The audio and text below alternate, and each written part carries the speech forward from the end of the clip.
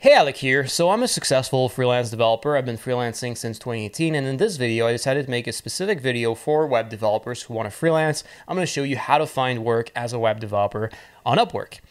Before we get started, if you don't have an Upwork profile yet, I'm not going to show you how to do that in this video, but I have a video that I made recently that you can check in the comments. It's going to show you how to get started and how to create your profile. In this video specifically, I'm going to talk about how to optimize your profile, make it better, make it attractive so clients want to hire you, and I'm going to talk about how to actually get jobs once your profile is made. So if you want to know how to build your profile, if you want to know how to get accepted on the platform, that sort of thing, you should go check out that video in the description. So let's get started. So how to optimize your profile as a web developer to get more jobs. So the first thing we're going to look at is the first thing that clients see, which is your profile picture.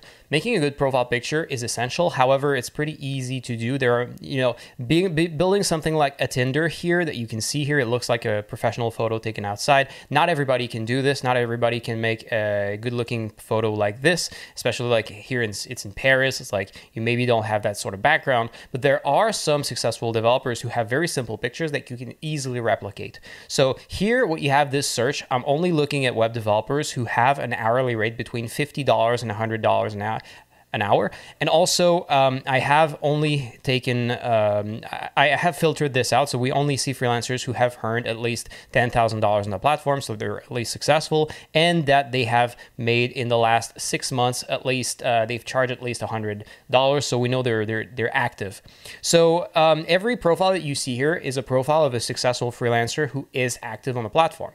So what you're going to see is that some people, like a Tinder, have profile pictures that look pretty hard to replicate. However, other people like Jonathan here are simpler to replicate, and other people like Daywin are really, really simple to replicate. If we look at Daywin's profiles here, what you're going to notice is just a picture he took in front of a white wall. The only thing is a lot of people will try to take a picture like this and it will look like garbage. And the reason it's going to look like garbage is because you're only going to use the lights from your ceiling, and it's going to create weird shadows on your face, and it's going to look very unprofessional. However, as you see, David's profile here, the shadow is at the back of his face, and his face is very well lit. So how do you do that? How do you make sure you have good lighting? All you got to do is go on Amazon and buy one of those ring lights that TikTok people use. There's some that cost like $40. That's what I'm using right now for my lighting. You can see the halos of that on my computer monitor here. But yeah, very easy to use. In case the tripod is not long enough for you, you can just put that on a box or a counter, and it's very easy. You could just take a picture of yourself like smiling with a natural pose, and that is enough for David and many other successful web developers on Upwork. You don't have to take a really complicated picture to be successful on Upwork. Just doing something simple like this can work. So next, you have your profile. Well, I'm going to talk mainly about elements in your profile overview, because this is definitely the most important parts of your profile. If you don't know what a profile overview is, it's basically before someone clicks on your profile, this is what they see. This is the overview. Once they click on your profile, they see everything else. Everything on your profile is important to a certain degree. However, it's not as important as what's in your overview, because if people don't click on your overview and don't like what they see there, they're not going to see the rest of your profile. So in some sense, everything in your overview is what matters the most. So the next thing in your overview that matters is possibly the thing that matters the most is your job title. So one of the reasons it really matters is that when you apply to jobs, it's one of the things that clients decide to click on your profile based on the most, right? So what you have to do is that you want to not just write, for example, web developer. You want to, Jonathan gets away with it. It's not like a big problem. However, in my experience, it's much better to do something like a Tinder does here. Basically, he has his basic job title, and then he puts a list of other specializations. I'm sorry about this pop-up, really, really annoying. Like Elementor Pro, full stack developer, and other keywords. And what's going to happen is that if you get a client, you apply to a job and a client needs, for example, a JavaScript expert, and you say like web developer / JavaScript expert / DOM manipulation, someone who needs like DOM manipulation with JavaScript is going to find your profile very appealing, and it increases the clicks you're going to get. So writing your specializations or technologies you use after your job title is great. So what you could do, for example, is just like web developer maybe you're using Bootstrap, maybe WordPress, maybe like you put a list of different technologies. That's a very simple thing people can do, and it works really well. There's many of these top freelancers who are doing that, and that's what I actually recommend doing, because there's a lot of other things you can do, but this is the simplest thing you can do that's proven to work. So web developer / bunch of technologies you're using. So next you have your text here, your profile bio. On your profile overview, the two first line appears. One of the things you're going to notice is here a Tinder. Well, I'm actually going to show you another one as an example. So where is it? Yeah, Daniel here. Daniel, if you look at his full profile, you can see that the first lines of his profile are actually just these bullet points that are very short. However, what Upwork does when they create your profile overview is that they remove the paragraph breaks, the line breaks between your different elements and paragraphs, so that everything is kind of pushed together in one big block of text. So don't worry about putting too many line breaks or paragraph breaks. It's actually great. It's going to appear just like that in a big block of text anyway on your profile overview. And actually what Daniel does is exactly what I recommend. What I recommend is that you do something like this with the top of it is going to be a highlight reel of 2 to 4 elements with emojis. You know, it looks very good with the emojis that separate all of these elements. These are going to be like your big things that establish your credibility, and you're going to have 2 to 4 of them depending on how much you can show. For example, like if you look at the top, again, a Tinder has 4, like top rated plus, 600K plus earned, Google certified, 100,000 plus happy clients. Those are all like big indicators of trust and credibility, and that really makes your profile attractive and makes people want to click on it. If you know, most of you don't have the level of success that Tinder has, and honestly, like I have not earned 600,000 on Upwork either, so I can't put that. But what we can do is that we can put other things that make us appear better than most other people. For example, what I can say is that I have built the website of one of the biggest sports companies in Canada. I can say things like, well, maybe I can't say that, but many of you can say that you're a graduate from X college, or you can say that you've worked in the field for 5+ years, or different things like that, and that maybe you've worked on 250 projects. So you can say something like 250 plus happy clients. Like you can find different things that make you that you know, make you look competent, trustworthy. And if you're just starting out, you don't have to use it, but if you can, that's a great thing that to use. And if you don't know how to write the rest of your profile bio, like all you got to do is just use the search bar at the top here, like I did. Type web developer in talent. Like you don't want to find projects or a job right now, maybe later, but for now we want to use talent search, and you enter web developer, you enter that, and then you use the sidebar here of the site at the left that has a lot of advanced search options, and you filter your search to make sure you only keep people with at least $50 an hour who have earned at least 10K and who have billed at least 100 hours in the last 6 months. That's my favorite search to find successful freelancers. You can easily find that for yourself. And what you do is that you open the profiles of many of these freelancers and you look at what they put in their profile bio. You can do this for the rest of their profiles actually, but for now, for the bio, all you got to do is, you know, you look at what they put, and you try to find a certain structure for a bio that you feel you can do with your level of experience and what you have in terms of assets that you can like of qualities that you can put on there. So, for example, maybe you find that David's profile, his bio looks great, and you'd like to do something like this. But the problem is that, for example, maybe he says he has 5+ years of programming. Well, maybe you only have one, write one, or maybe write something else instead of that, and you just use it as a base. And what you can do is mix and match different best parts of these profiles that you really like and make something good for yourself. It's much easier to find good ideas when you're looking at the profiles of successful people than just trying to come up with good ideas for yourself. So that's my best advice for building bios and the rest of your profiles. If you go a little bit more at the bottom of a profile, you're going to also see that there's this skills section. When you're building your profile, make sure that you use as many skills as you can, put in as many skills as you can, because that's going to help you appear higher in search results, get more recommended to clients on Upwork, and get your proposals to appear higher. We're going to talk about proposals later, but basically when you apply to a job, the more the algorithm finds you relevant to the job, the higher your proposal appears, the higher your offer to be hired appears. So if your profile is more optimized, you will appear higher than other people, so you increase the chance that you get the job. So I recommend using as many skills as you can. You still want to use skills that are relevant to you, that you can really offer. Like don't put PHP if you can't do PHP, but if you can do PHP, put PHP, and put all the other things that you can do in there to maximize your chances of getting the job.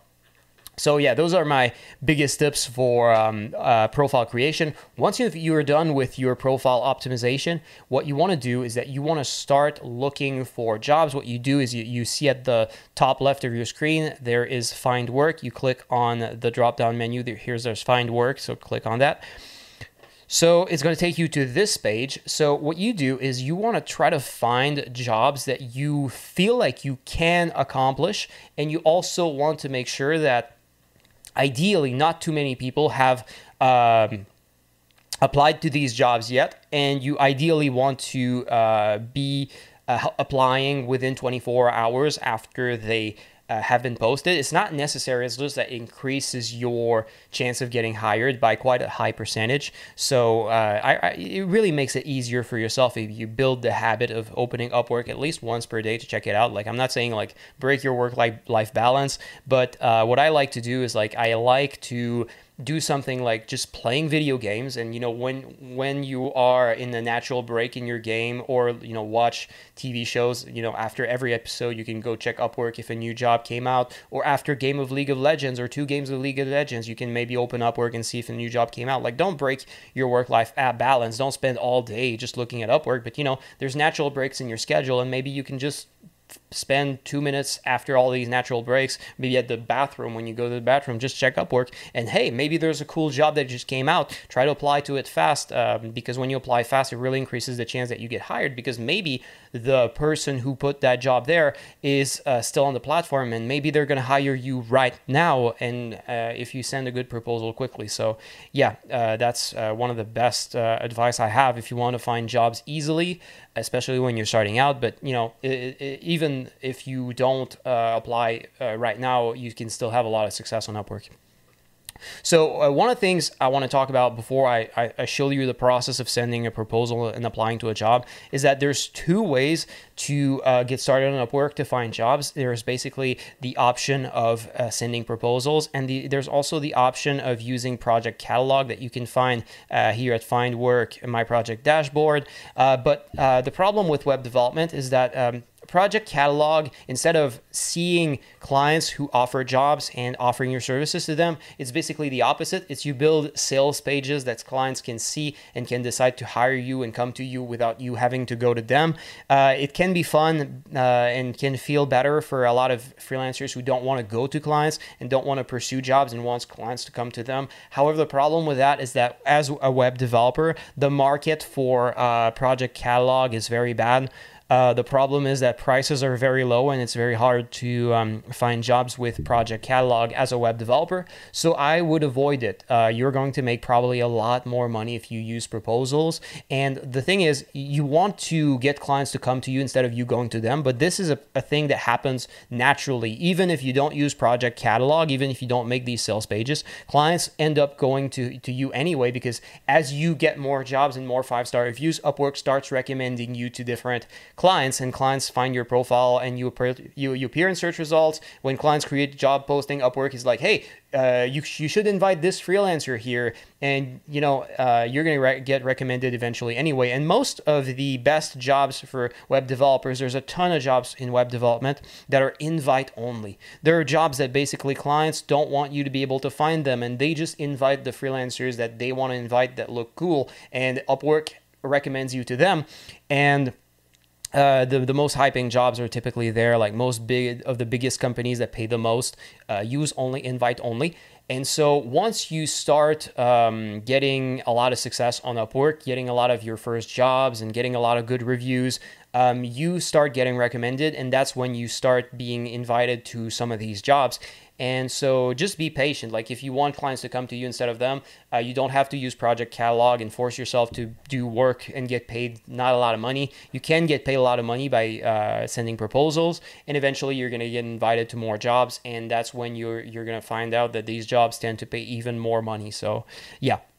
So the way you use your proposals, how you send proposals is very simple.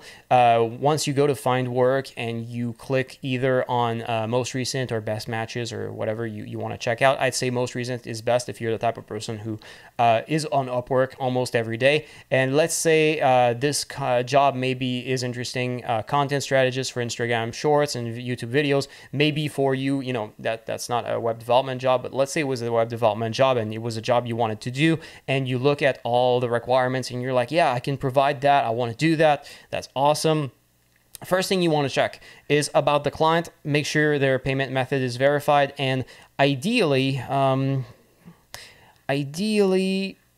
I can't see that. We used to be able to see the client's profile, and we could see like how many people they have hired. Oh, yeah, we can see that here. So here it says 2 jobs posted, 0% hire, 3 open jobs. Be very careful when you have 0% hire rate. You want clients who have at least hired one person in the past, because the chance that they are scammers is much lower. So I personally just ignore all clients who have never hired someone in the past. Avoiding scammers is pretty easy on Upwork. All you got to do is make sure that when they tell you, hey, give me your email address, or talk to me on Telegram, and they try to talk to you outside of Upwork, like you just say no. Like all of them, they want to get you outside of Upwork and talk with you outside of Upwork, and it's very easy to avoid. And sometimes like clients tell you that you should send them money. It's always a scam. You never have to send money to clients for any under any circumstance on Upwork. But you get a lot more. You get a lot less scammers if you just avoid clients with 0% hire rate, and also you avoid clients who go on Upwork and end up hiring no one, because many companies just open Upwork, create job postings, and decide, oh, actually, maybe I don't want to use Upwork. So all the people who apply to these jobs are just wasting their time. So yeah, I would try to find a job where the client has already hired at least one person. So yeah, here you have a client, for example, payment verified, and has spent at least $3,000. So maybe that's a better client that you could get. Once you find that you want to work with a client and they look trustworthy and they've spent a little bit of money, so what you do is that you click at the green button at the top right that says apply now. It's going to take you to this page. That is going to be the page where you send your proposal. It's a very simple process. What it's going to tell you here is it requires 9 connects. So connects are basically a currency that you use on Upwork. You need to pay connects to apply to jobs, but you do get a certain amount of connects for free every month. So Upwork can be used for free, but typically it's probably going to take you at least $10 a month to get the amount of connects that you really need to apply to all the jobs you want if you want to do this for full time. So be ready to spend $10 or $15 a month to get all the jobs you want. I don't think that's a big amount. A lot of people are frustrated by this, but yeah, it's just 10, 15 bucks. Who cares? So yeah, so that's how connects work, and that's what connects are, and that's what this section here means. So here you get a what you get again a description of what the job is about. So at the end you start offering how much money you want to get for this project. So this client here has decided that he only wants you to be paid either for the whole project or by milestone. It means that they want you to give them a fixed price for how much it's going to cost. A lot of other clients are going to give you the option as well to just give them an hourly rate, and they're going to pay you whatever amount of hours it takes. But this client only wants either by milestone or by project rates. So what you do is basically you estimate how many hours it's going to take you, and you estimate like what hourly rate you want, and you just give them the amount. You calculate that, and maybe like it's going to be, maybe it's $1,200 for this web page or whatever project it is, and then you give them an estimate of when you want the project to be done. Like give yourself a few weeks of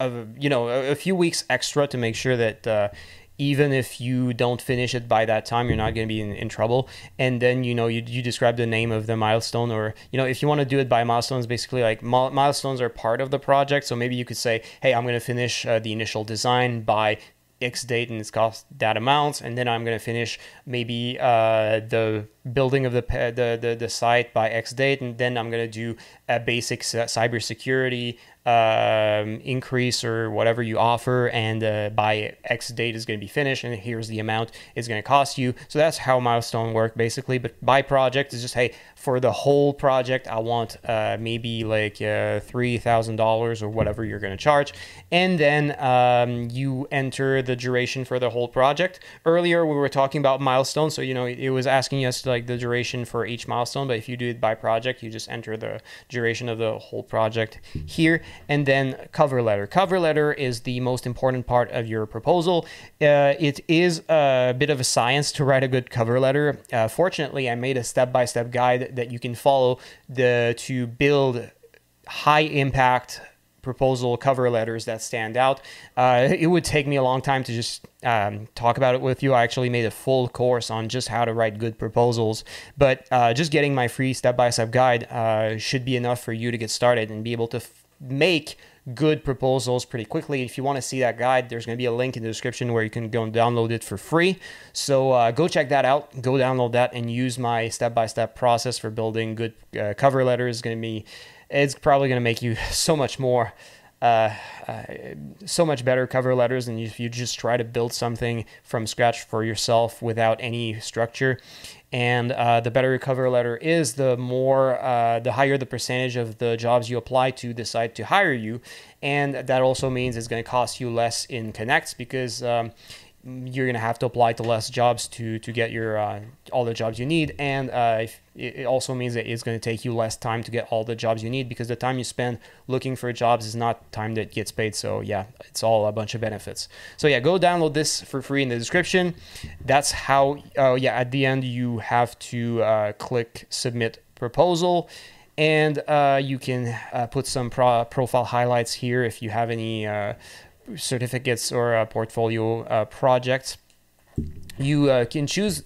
The reason you can choose here is that Upwork knows that some projects are more relevant to some jobs, and some certifications are more interesting to some jobs. So it lets you choose the best one for that project to make yourself look even better for that client, as good as possible. So yeah, you can choose up to 4 if you have completed your profile and you have them. So once you're done, submit proposal, and then your proposal is sent.